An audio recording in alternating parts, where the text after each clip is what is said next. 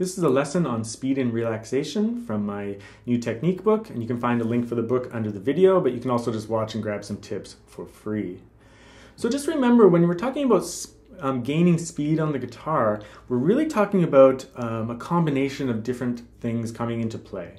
So I've kind of created the equation of speed equals economy of motion. So that means using small, concise movements, plus accuracy, so making sure you're accurate and you know what you're playing, and then relaxation. Those three things combined will result in speed naturally, and to some extent, I really don't think, in order to play fast, I don't think you need to practice playing fast necessarily. I think you need to practice economy of motion, accuracy, and relaxation, and then speed will come naturally to you. But let's start with relaxation. One thing that I've found is that when we try to play fast, we tend to tense up. So learning to relax, especially in the left hand, is very important. So let's grab a major scale. We'll do a G major scale. So that's starting with the second finger on the third string.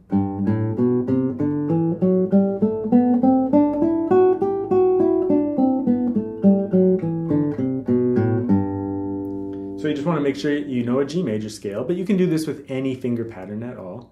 What we're going to do is we're going to play a muted scale. So the left hand is going to touch the string at that fret, but it won't push the string down to the metal.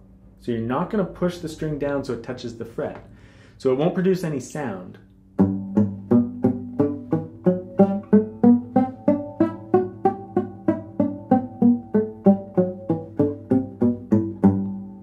And what we can do with this is that by digging in with the right hand, we can disassociate the two hands from tension, because often when the right hand plays heavy and fast, the left hand clenches up as well because they just feel connected in that way.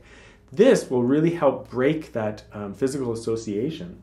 You'll play super light in this hand and hard in this hand.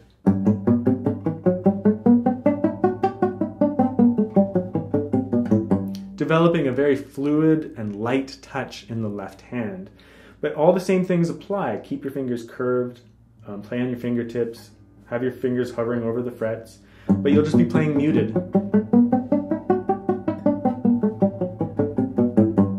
I think that's a really great exercise. You can do it with any pattern that's closed, that doesn't involve open strings. You could even try like pushing down so little that you buzz a little bit, like buzz on purpose, to try to like gain real control over your left hand. But I would start with just the muted exercise. The next thing that might help with speed is playing staccato and speed bursts. Playing staccato by placing the next available right hand finger down, puts the finger into place before it has to play, which is kind of more important than how fast you move your fingers in. It's how fast they reset and go back to the starting position. So you play staccato, and then on the speed burst, you'll play legato.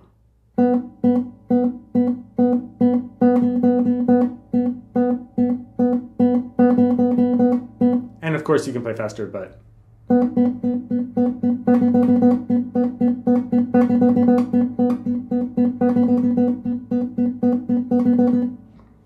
and you can also make the burst faster and smaller.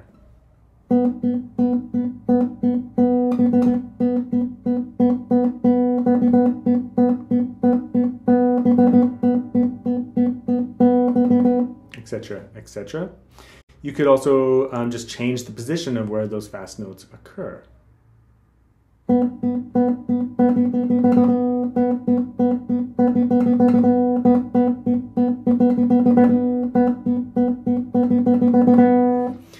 Just trying to add some little bursts to get used to the idea of playing faster.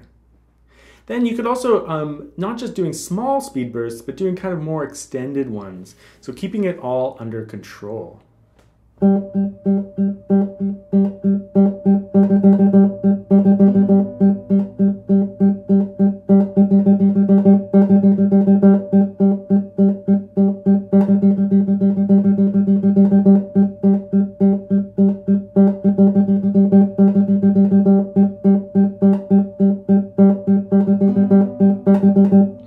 Lots of books have these kinds of exercises where we'll ease into longer groups of 16th notes and then ease out of them, just to train the hand some control at the same time as speed. You really want control and speed, or economy of motion and accuracy and speed, to kind of like be grouped together. You don't want to just practice playing fast, you want to practice playing in control and then fast and in control, but never just trying to play fast randomly, right? The last thing I'll say about speed, and because I don't really believe in practicing speed specifically, I think you need to practice technique and it's very slowly, and speed will come naturally. But one other thing is just quality control and destination points. If you're playing a scale, for example, a C major scale, even a first position C major scale, doesn't matter which one, doing small groups of notes in small bursts, but at a very high quality level, is a great way to practice. Playing just 3 notes of a scale, but very legato and in control. And then increasing it to 4 notes. And then increasing it to 5 notes, but making sure that it's still high quality as you increase the distance. If you start to go like this, and it starts to get broken up, go back to just 3 notes. And make sure that's legato, then 4. All very legato, very smooth. You're relaxed, you're in control, you have all of that.